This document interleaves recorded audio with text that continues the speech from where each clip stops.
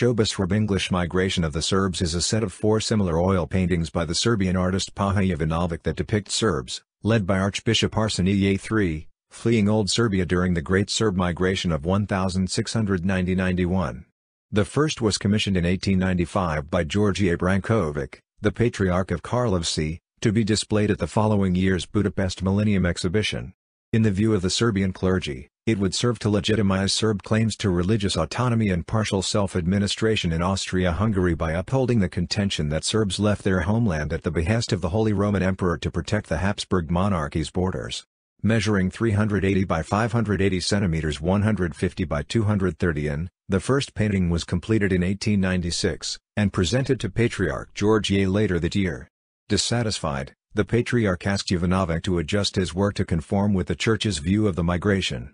Though Jovanović made the changes relatively quickly, he could not render them in time for the painting to be displayed in Budapest, and it therefore had to be unveiled at the Archbishop's Palace in Sremski Karlovci. Jovanović went on to complete a total of 4 versions of the painting, 3 of which survive. The first version is on display at the Patriarchate building of the Serbian Orthodox Church in Belgrade, the second at the Pančevo Museum, and the fourth at Princess Ljubica's residence, in Belgrade. Migration of the Serbs holds iconic status in Serbian popular culture, and several authors repute it to be one of Jovanović's finest achievements. Background: Great Serb Migration 1690-91. In 1689, Arsenije III, the Archbishop of Peć, incited Serbs in Kosovo, Macedonia and the Sandžak to revolt against the Ottoman Empire and support a Habsburg incursion into the Balkans. On January 2, 1690, the Habsburgs and Serbs were defeated in battle at the Kačanik Gorge. The Habsburgs began to retreat, prompting thousands of Serb villagers to leave their homes and flee north fearing Ottoman reprisals. In Serbian historiography, this event came to be known as the Great Serb Migration. Between 30,000 and 40,000 Serb refugees streamed into Habsburg-held Vojvodina, north of the Danube River, and settled there. The migrants would come to call the regions they had formerly inhabited Old Serbia, and dubbed their adopted homeland New Serbia. Tim Judah, a journalist specializing in the Balkans, describes the exodus as one of the most traumatic events in Serbian history. In 1691, Arsenije struck a deal with Leopold I, who was Holy Roman Emperor and King of Hungary, whereby the Habsburgs granted the Serbs ecclesiastical autonomy and some degree of self-administration, much to the displeasure of the Roman Catholic Church and Hungarian authorities. Leopold recognized Arsenije as the leader of Habsburg Serbs in both religious and secular affairs, and indicated that this power would be held by all future archbishops. In 1712, Sremski Karlovci became the Patriarchate for Serbs living in the Habsburg Empire. Commissioning. In the early 1890s, Hungarian officials announced plans for a Budapest Millennium Exhibition to be held in 1896. It was intended to mark the 1000th anniversary of the Hungarian conquest of the Carpathian Basin, reaffirm Hungary's national and territorial legitimacy and the Hungarian people's natural and historical right in the areas they inhabited. The exhibition was to be held at Budapest City Park. Exhibits were to be divided into 12 distinct areas, one of which was visual art. The showpiece of the art exhibit was The Conquest of the Carpathian Basin, a painting by Hungary's foremost history painter, Mihály Munkácsy, that was located in the Hungarian Parliament building. Several pavilions displaying the cultural and industrial achievements of non-Hungarians living in the Hungarian-administered territories of Austria-Hungary were also built, including one for the Serbs. In the spring of 1895, on the orders of the Patriarch of Karlovci, Georgije I, the Congress Board of Sremski Karlovci commissioned the young realist Paja Jovanović to paint Migration of the Serbs, intending for it to be displayed as part of the Serb Pavilion. Georgije had originally approached the artist Horos Predic, but Predic said it would take him 2 years to complete the painting. Jovanović assured the Patriarch that he could finish the work in 8 months. The painting was one of 2 works that Jovanović was hired to paint for the exhibition, the other being the Vršac triptych, which was commissioned by the Vršac City Council.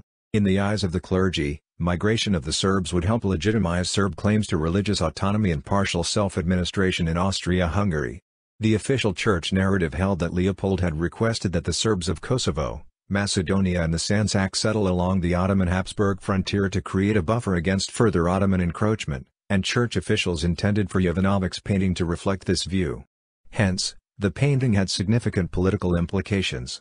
Habsburg Serbs asserted that the agreement between Arsenije and Leopold legitimized their claim to the lands they inhabited.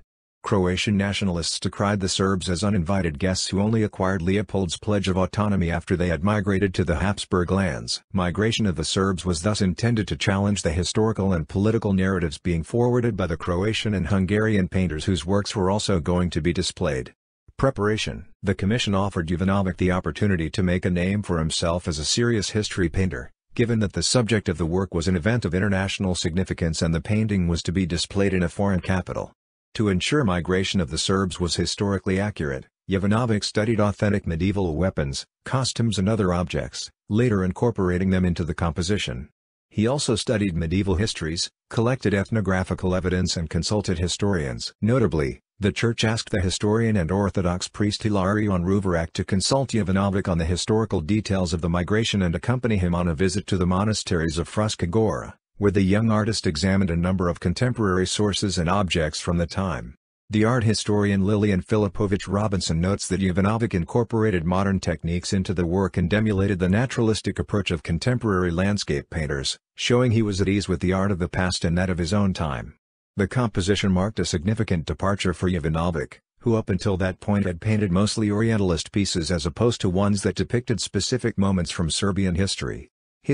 Original. The original oil painting measures 380 by 580 centimeters 150 by 230 inches. It depicts Arseniye leading tens of thousands of Serbs into exile, riding a horse and flanked by a Serb flag. Be in direct reference to the Bible, the image is reminiscent to that of Moses leading the chosen people out of Egypt. The irony, Judah notes, is that the patriarch is leading his people away from their promised land. The patriarch and four other figures dominate the composition, staggering unevenly across the canvas as opposed to moving in a straight line. They punctuate the foreground, Filipović Robinson writes, directing the eye through the diagonals and curves of their bodies and gesture to the next line of figures behind them. Each subsequent line leads to the next.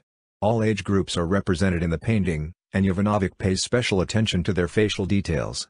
Thousands of figures on horseback and on foot appear in the background before eventually receding into the horizon.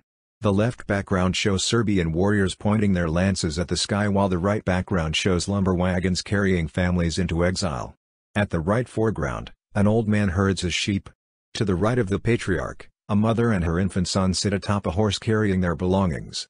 The woman is the young wife of militia leader Jovan Monasterilić and the child his son. A mustachioed warrior walks before them with swords fastened to his belt and a rifle resting against his shoulder, striding purposefully into the future. The warrior's right arm is smeared with blood and bound by a white sling.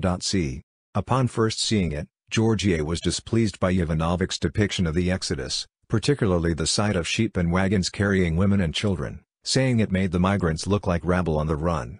The source of the patriarch's displeasure lay in differing interpretations of what had originally caused the migration to take place. The church maintained that Arseniye was simply heeding the call of the Holy Roman Emperor to head north. Having studied Ruvarak's work, Jovanović came to hold the view that fear of Ottoman persecution, rather than the desire to protect the Habsburg frontier, had prompted the migrants to leave their homes. Jovanović duly took the painting back to his studio and altered it to the patriarch's liking, removing the sheep, lumber wagons, and the woman and her infant son, putting stylized warriors in their place. He also placed the letter Leopold had supposedly sent the Serbs inviting them to settle Vojvodina in the hand of Izije Daković, a priest riding beside Arseniye. Although these changes were made relatively quickly, Jovanović could not render them in time for the painting to be displayed in Budapest. Hence, only the Vršac triptych was displayed at the Millennium Exhibition. Migration of the Serbs was unveiled at the Archbishop's Palace in Sremski Karlovci in 1896. It was kept there until 1941, when Ustaše fascists looted the palace and stole it, cut it out of its frame and took it to Zagreb, where it remained until the end of the war. After the war, the painting was returned to Serbia, briefly put on display at Belgrade's National Museum, and then given back to the Serbian Orthodox Church. It was ultimately put on display at the Patriarchate building in Belgrade, where it remains.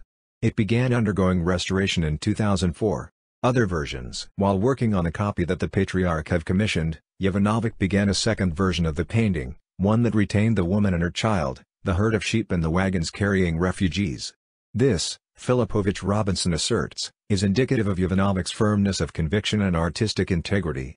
The second version was smaller than the first, measuring 126 by 190 centimeters 50 by 75 inches like the first. It was completed in 1896, and came to be called the Pančevo version as it was acquired by the Pančevo Museum in the 1970s. Shortly after its completion, the rights to the Pančevo version were purchased by Zagreb art collector Peter Nikolic, who secured the right to publish lithographic reproductions of the painting for the next 50 years. Such prints became quite popular, and could be found in Serb homes up to the end of the 20th century. As the Pančevo version was the first to be lithographically reproduced, it became the best-known rendition. It was displayed at the 1900 Exposition Universelle World's Fair in Paris. At the height of World War II, Jovanović created a third version on behalf of a Belgrade physician named Darinka Smodlaka, who requested that the figure of Monastir Elijah's wife bear her likeness. This version measured 65.2 by 96.5 centimeters 25.7 by 38.0 inches. Its current whereabouts are unknown, and it is presumed lost. In 1945, as the war neared its end, a wealthy Serbian merchant named Milenko Kavic commissioned a fourth and final version, incorrectly assuming that the others had been destroyed in the fighting. Kavic gifted the painting to the Mandukic family at the war's end. They emigrated to the United States following the communist takeover of Yugoslavia in 1945, and took it with them to New York. This version was returned to Belgrade in 2009, and is currently on display at Princess Ljubitsa's residence. It measures 100 by 150 centimeters 39 by 59 inches. Reception and legacy. The painting was well received in Serbia and abroad. It has since attained iconic status in Serbian popular culture. An allusion to it is made in Amir Kusturica's 1995 film Underground, in which war refugees are depicted marching towards Belgrade in similar fashion, following the German bombing of the city in April 1941. Several authors have noted similarities between Jovanovic's depiction of the migration and images of other upheavals in Serbian history. Historian Katarina Tadic observes that there are striking similarities between the painting and photographs of the Royal Serbian Army's retreat to the Adriatic coast during World War I. Judah remarks that the composition resembles images of the exodus of Krajina Serbs following Croatia's Operation Storm in August 1995. The journalist John Kifner describes migration of the Serbs as a Balkan equivalent to Washington crossing the Delaware, an instantly recognizable icon of the 500-year struggle against the Ottoman Turks. Professor David A. Norris, a historian specializing in Serbian culture, calls Jovanovic's approach highly effective, and writes how the stoic attitude of the priests, warriors and peasants reminds the viewer of the historical significance of the migration. He asserts that migration of the Serbs and similar paintings stimulated a revived collective memory among the new Serbian middle class, transforming folk memory into a more modern vehicle for the invention of a new national ideology based on the Serbian struggle for freedom from foreign domination. Art historian Michel Foucault describes the painting as a celebration of the Serbs' valiant effort to defend Christian Europe against the Ottoman Turks. The historian Noel Malcolm doubts the historical veracity of depictions of Arseniye leading vast columns of refugees, saying that there is no concrete evidence to confirm or deny that the number of migrants exceeded 40,000, as church leaders claimed.